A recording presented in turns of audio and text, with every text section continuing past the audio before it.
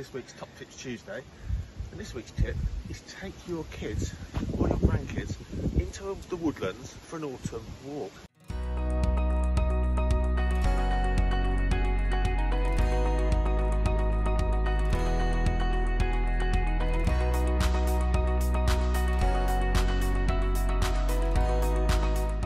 Top tip number one. Spend 5 or 10 quid on some cheap wellies. They don't have to be expensive. Cheap wellies. No one wants to do a woodland walk with freezing cold, soaking wet socks and shoes. Old shoes are okay, wellies are definitely better. But for now, let's see what we can find.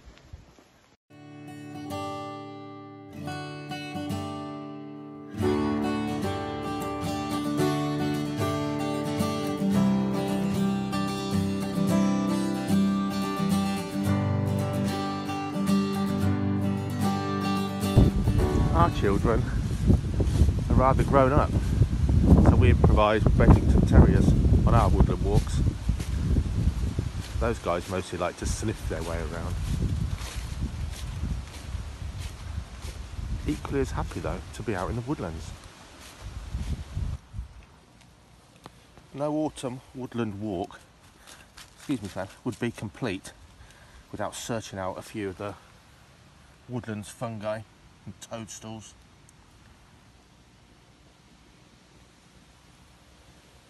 Such strange beauty. Stop and admire. Probably wouldn't let your children lick them unless you're sure what they are.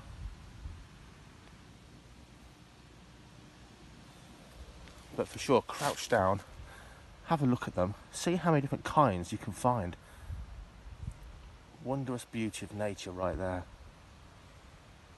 Top tip number 2 for sure. Decked out in wellies, old clothes. Let your kids play in the leaves. Who doesn't love playing in old leaves in autumn? And a bit of mud and a few wet puddles. Let your kids play in the leaves, for goodness sake. See if they can find out, or you can tell them, what kind of leaves they actually are. So we're just looking at how the leaves are changing because it's autumn. And I've noticed a beautiful holly there with striking red berries as a contrast. Very, very Christmassy. A bit strange with the blue sky backdrop. That's quite funny because Jackie says to me, "Oh, look at those lovely red berries on that lovely glossy green leaf of the holly." And I'm like, where? I'm colourblind. I have to get really close to see those berries are red and not just part of the green leaves of the shrub. How strange. Hopefully you kids can see in good colours and you can spot them well. But for you adults, let's just say, as Jackie's really just noticed herself well on this walk, a woodland walk never grows old. Any time in nature, it's full of wonder. Don't just leave it to the kids. Open your eyes as well.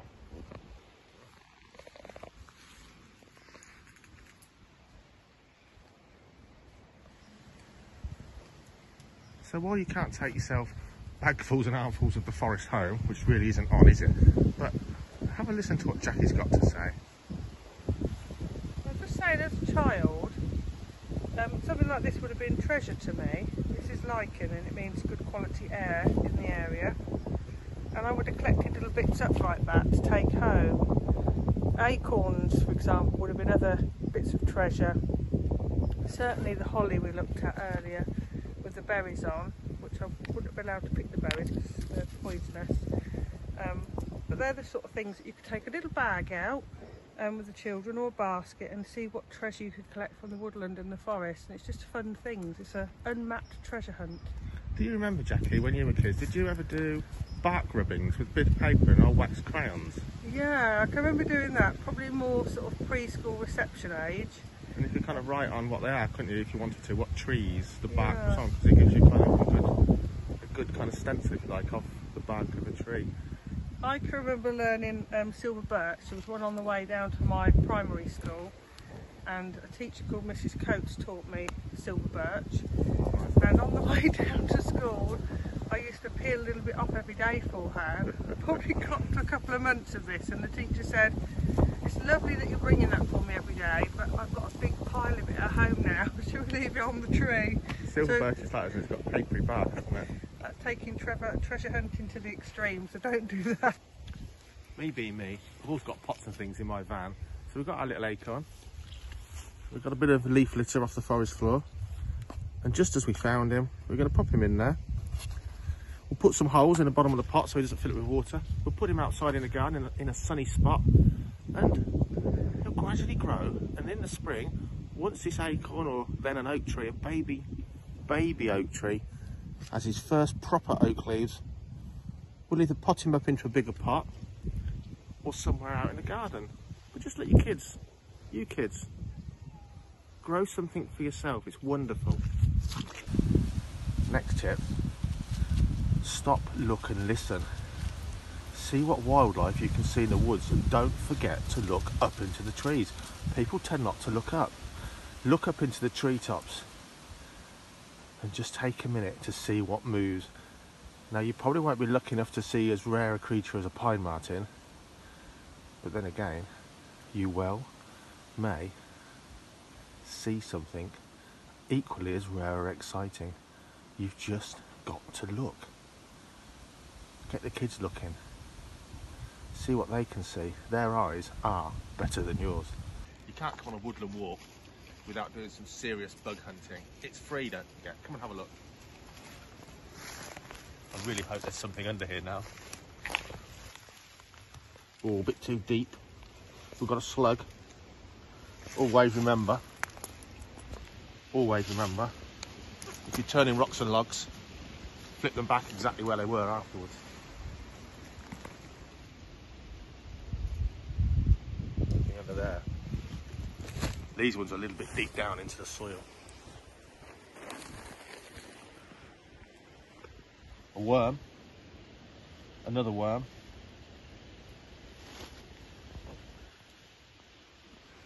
Hardly successful.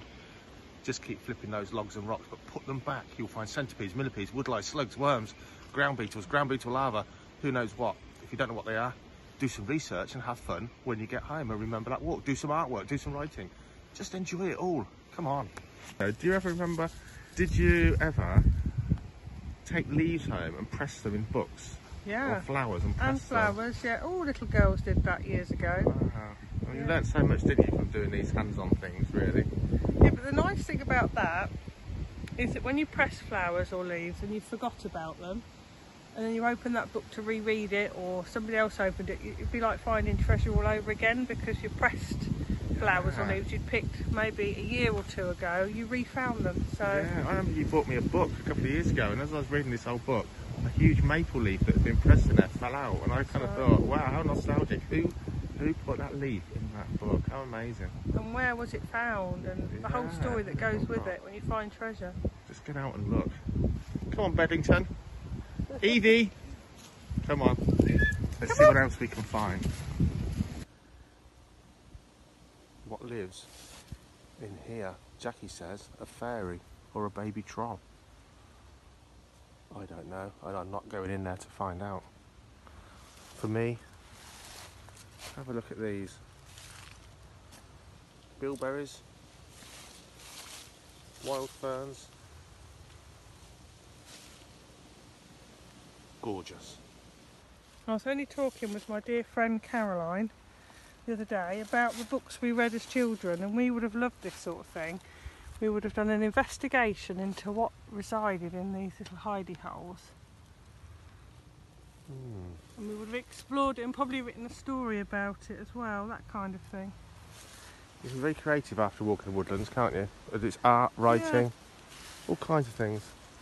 But for now, from Jackie and I, thanks for watching.